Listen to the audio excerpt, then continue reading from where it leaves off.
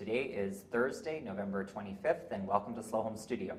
My name is John Brown, and this is Matthew North, and we have a special U.S. Thanksgiving Day edition of Slow Home Studio. I wish we had Thanksgiving as well as our Thanksgiving in October. I would like both Thanksgivings. I'm always jealous when I always watch on the news that people are traveling today, because I always feel like we should have the day off, but we don't. No, somebody has to stay here and work, so I guess it's all of us up here. So we're going to help Marta in Toronto today. She wrote to us a little while ago with a question. Do you want to... Yeah, she's thinking about buying a townhouse, and she says, I know that angled walls aren't very popular in the slow home world. No, they're certainly not. No, certainly not. But I didn't think that they were so bad in this situation. What do you think? Is this a good home to buy? And Marta in Toronto. So she sent us the plan, and this is it. Yes, so it's a townhouse, and it's got a garage at the front, and then an entry that comes along through here on the side. So it's on grade,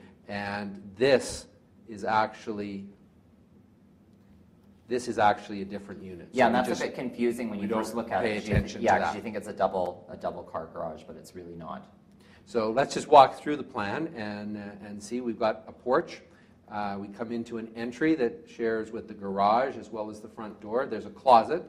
I'm sure you're going to have some comments about that closet. I certainly will. The laundry is on the one side, over on this side, and then we have a hallway that is the main diagonal element, and then another hallway that takes us into the master bedroom here. We've got a bedroom 2 here, and then 2 bathrooms, one that's a family bath, and then one that's here as the master bath.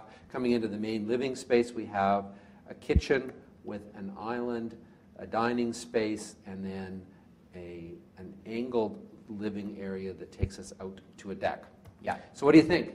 Well, I have to say it's not so bad. No, it's not. I really think that this is not one where the geometry ruins the entire plan. We've seen floor plans through the Slow Home project where the geometry actually ruins every space in the plan.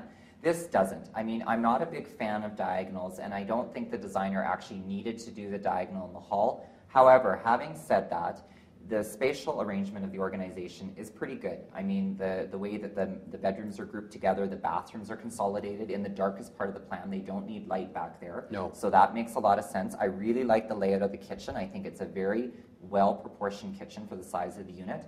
I think that the angled wall in the living room, that's workable. I mean, there is a way of doing the furniture layout and making that work. It's not so bad. Sure, there's a couple little triangular bits, you know, couple little funny things in the hallway. There's a triangular niche, you know, and maybe a little bit of wasted space in the laundry and a little bit of wasted space in the closet. But overall, I don't think that the geometry in this plan is a deal breaker, and I think that there's enough good things about the plan to make it worthwhile for you to really consider purchasing it. I agree. I think that I particularly like the way the bathrooms are organized, and I take your point that it's smart from an organization point of view, that they're located at the back of the house where it's dark. But also, if we just look at the way the master bath works, we've got coming through here, it would be nice if you could get a door on there, I think, but maybe there's a slider. Yep. But you've got this vestibule space that has the sinks, which is a great thing to look at. That's right. From the bedroom. It is, and then on one side you've got the closet, and on the other side you've got the wet area. This is certainly modest. It's it's a little tight, but you've got a shower and the toilet, and I think that works actually quite nicely. I think it works really well, and I think that the location of the family bath is appropriate for both a guest bathroom and for the second bedroom. It combines accessible and private. Accessible and private, and it's also not directly viewed from the main from the main living or dining spaces. So I think it's really well done.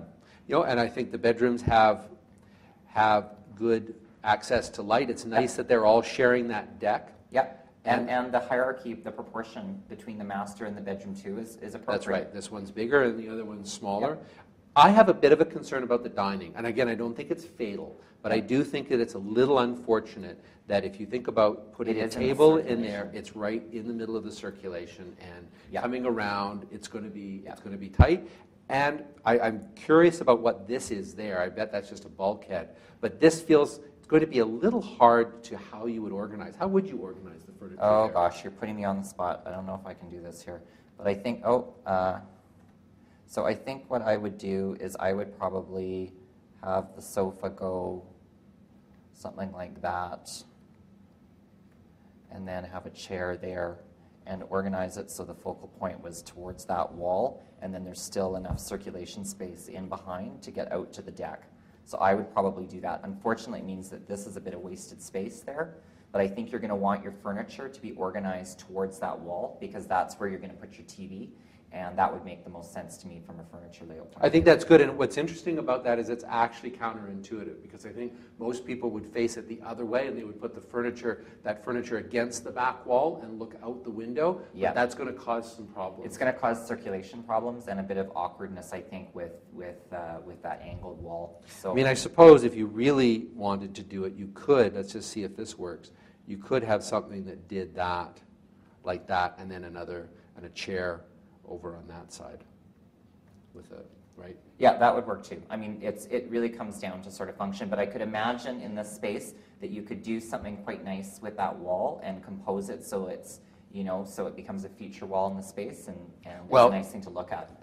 In this configuration, it'd be difficult to imagine how you would put a television, because really the focal point in this configuration are the windows. Yeah, and you wouldn't want to put a TV in front of the window because it would block your view. And in your plan, you're actually creating a focal point along that blank wall there, and organizing the furniture around that, which then allows this to be sort of secondary. So it kind of depends on what you're looking out onto. If you're looking out onto Lake Ontario, then it's beautiful. Very well might want to. If you're looking out onto an alley or a side street or something, you may want to reverse it. Yeah, but I take your point about the dining. I think that's a really good point, because that's where you have a little bit of a pinch point in the plan. The entry, I got to say, though, the entry is one of the best entries we've seen for a townhouse, because it's got the shared entry between the garage and the front door, and the door swings work all right, and there's enough room to greet guests. It's a decent size. Yeah, it looks good.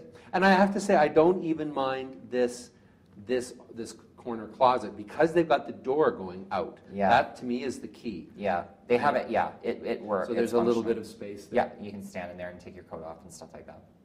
All right. Well, I think that hopefully gives you the information that you need, Marta. It sounds like, depending on all of the house in the world questions about location and environmental issues and orientation, we don't know which way this house faces and all of that, this looks like, at least in terms of the way in which this house functions, that it's pretty good, even with the 45-degree angle. So tomorrow, we're doing our preview of the design project, which we're going to be doing live on Saturday. So make sure to watch tomorrow. And we will be talking to David from Windsor, Ontario, and looking at his 1,100 square foot rancher. And that's what we're going to be working on for the renovation this week. And then be sure and tune in on Saturday for the live workshop, where we're going to be reviewing all of the submissions as well as presenting our version of the renovation. Thanks for watching.